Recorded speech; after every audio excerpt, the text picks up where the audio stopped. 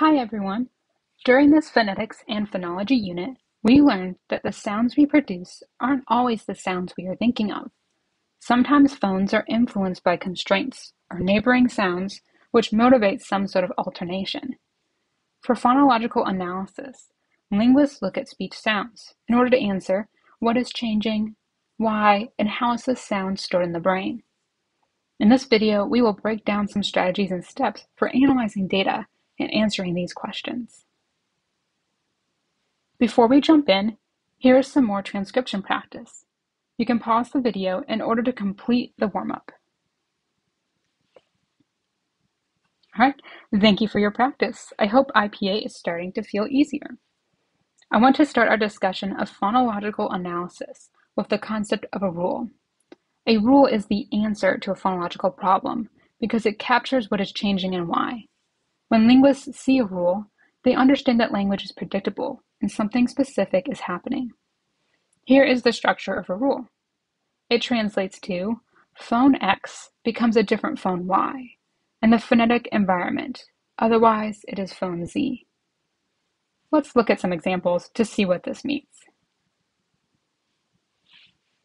Here is one that we've talked about before, nasalization. We saw that vowels changed when they were close to a nasal sound. They became more nasal-like. Here's how you'd write a rule for that. Vowels are nasalized preceding nasal consonants, such as when B becomes B. Note that this isn't just one phoneme.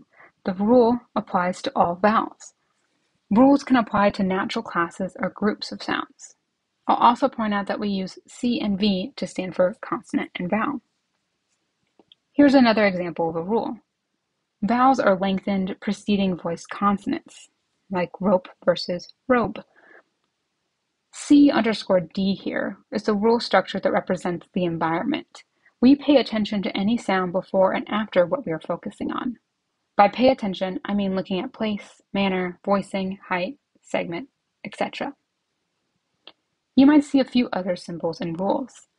The pound sign represents a word boundary, the start or end of a word. The null symbol represents nothing, and is usually in rules about insertion, where nothing becomes something. Now that we know what rules look like, it can help guide us with analysis. We know we need to determine if a predictable change is taking place and what environment causes that change. Here are some steps to find that environment.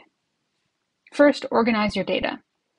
Linguists would first gather lots of phonetic data to see if a pattern is occurring. It is beneficial to organize this data into two target groups, either the sounds you are targeting or minimal pairs. Next, identify the phonetic environments for each distribution. This means looking at those features like place, manner, voicing, height, or even stress and syllable position. We usually make a table that identifies these characteristics for the phones before and after the target sound. It can feel laborious to write out the environment, but it is how we will see the pattern. And I included an example on this slide to illustrate how organization is beneficial. This example is the data from last class, for words like bugs, matches, and butts. We knew S was taking various forms. When the data is presented like this, can you see what motivates this change or alternation? What do these sounds have in common? This questioning is what makes the final step. Identify what each has in common and write a rule. What generalizations can we make about what is happening here? You might notice that phones change when next to a certain place or manner, or from a certain position in the syllable. Once you've confirmed that yes, this is a predictable pattern, you can use the rule structure from before to define it. This rule would confirm that an alternation is taking place and support that these phones are allophones, that we store these sounds together mentally. I mentioned last class that the concept of allophones is like a folder in a filing cabinet. We might have a folder marked N for alveolar nasal that contains the alveolar nasal and the velar nasal. How do we know, though, that the folder is the end and not the velar nasal? We say that the underlying phoneme, or the representative phoneme on that folder, is the one that is least predictable. Why this one? The fact the phone can be least predictable suggests it's our default pronunciation. Let's try applying these steps together in some analysis. Here is a problem from the textbook. It tells us that the alveolar plosive and the dental fricative seem to be phonetically similar. We wonder, could these sounds be allophones in Spanish? Are we storing them together in the brain? Let's find out with step 1, organizing our data. Here's the start of my first chart that organizes my data. Since the problem specifies what phones to focus on, I set up a column for the plosive and the fricative. I could also try to organize my data by minimal pairs if I noticed any. Take some time to make your own chart, separating words that contain the plosive and words that contain the fricative. Once that chart is complete, we have step 2. Identify the phonetic environment. Is there a feature that would motivate some sort of alternation here? I start with a chart just for the plosive. I focus on what is happening before and after my target sound. After I complete this chart, I would make another for the fricative. Again, pause and take some time to make your chart. I'm sure as you start filling it out, you will see a pattern. Sometimes the pattern isn't as obvious. In that case, you might have to think about both before and after together, natural classes, or suprasegmental features. Our last step is to see if there's a pattern and a rule. According to my chart, the plosive occurs at the start of the word and after L and N. The fricative occurs between vowels. The plosive seems hard to explain, but there's a clear pattern or environment for the fricative. Since I see a predictable pattern, I know I can write a rule.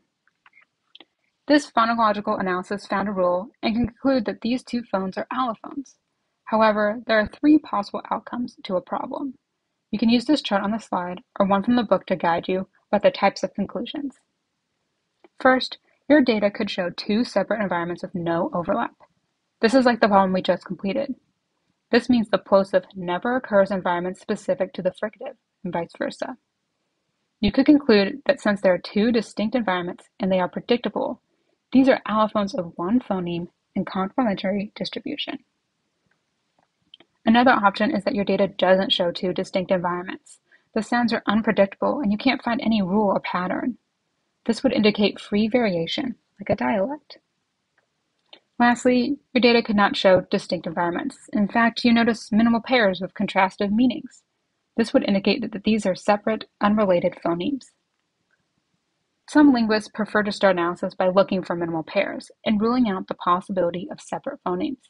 It can save you some time. You're welcome to do this approach.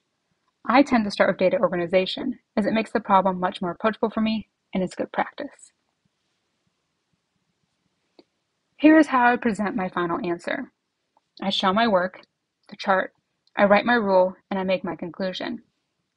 You could also expand your analysis by probing the idea further. What alternation describes this process? Why would we want a fricative between vowels instead of a stop?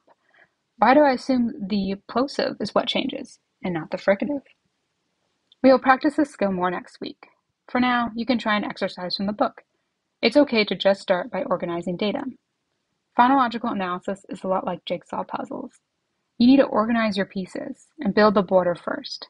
Then you can start to see how everything fits in. If you have questions, just let me know. You can also use the script to see the answers and review these steps.